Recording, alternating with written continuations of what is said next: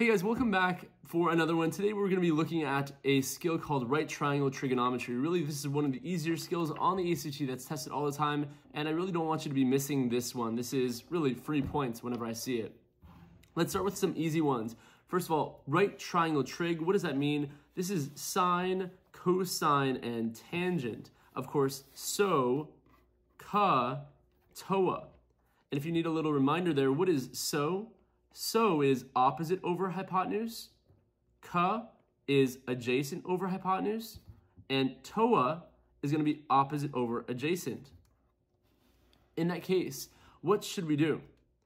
Well, first of all, understand for a question like this, number 30, it says, I don't read any of this, right? We don't read any of this. It just wants this angle with this side and this side.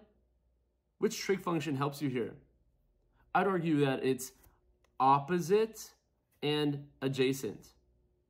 Opposite and adjacent. Which one is that? For me, that's making me think of TOA.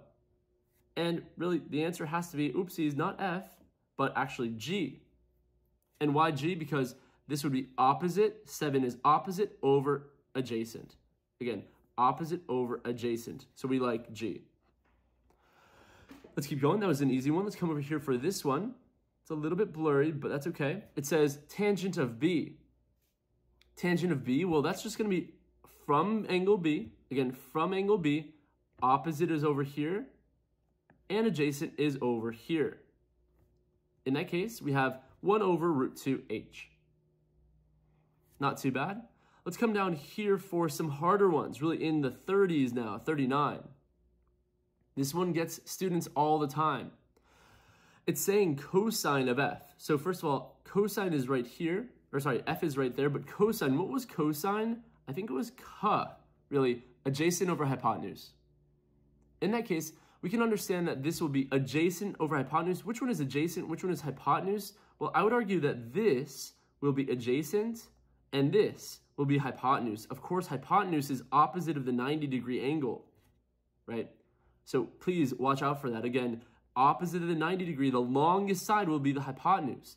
So adjacent over hypotenuse, I really like the answer choice of C. Let's keep flying. Let's come over here, try 43. Pause the video here if you'd like to give it a shot, but if not, just watch along.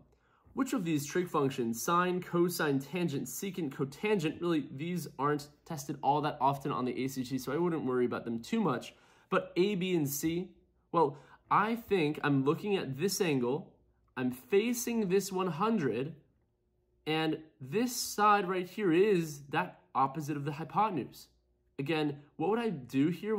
I'd understand that this is probably the opposite and this is probably the hypotenuse. I know it's hard to see, but if this is the 90, this is definitely the hypotenuse, and it even looks like the longest side. In that case, what is our final answer? Our final answer is sine. Remember, opposite over hypotenuse. Again, from this angle, this is opposite, and this is hypotenuse. Therefore, I really like answer choice A. That's good here for number 43. And we have just one last question for right triangle trig. Come down here for 39. Try this question by yourself if you'd like, or again, just watch along. From this angle, which trig function would relate this side and this side? Would it be so, ka, or toa? Well, for me, I understand that this is opposite, and this is, of course, hypotenuse. Opposite and hypotenuse, which one do we like there? If this is opposite and this is hypotenuse, we like sine. Really, we have sine of 40 is equal to 5 over c. From there, you want to get that c alone, and I hate fractions. How can I get out of this divided by c right here? Again, how do I get out of divided by c? I multiply both sides by c. I end up with c sine 40 equals 5, and you just have one last step here. Get the c alone. We have c equals 5 over sine 40.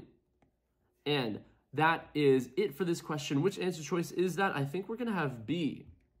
That's kind of a slippery one. Be really, really careful with questions like this. Do not miss them just because they're so easy once you get them. And that is it for right triangle trig. I'm actually going to make another video in a little bit on this skill again, but approaching some of the harder questions, really the 59s, the 60s, some questions in the 50s, which actually are difficult using this skill. But for now, this is good, and these are really just the basics to give you a good idea of what to do, and I will see you guys in the next one.